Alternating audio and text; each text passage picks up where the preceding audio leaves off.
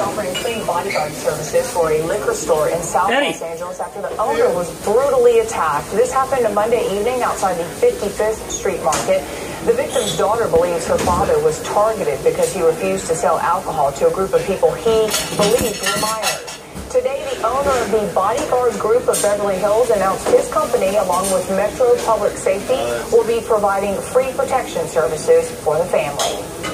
We decided to donate $10,000 worth of our time using off-duty retired officers and members of Metro Public Safety to come down and do free arm protection for Mr. Lee and his family. Now, the liquor store owner is expected to survive that attack. Police are still looking for those suspects. Joy and excitement today.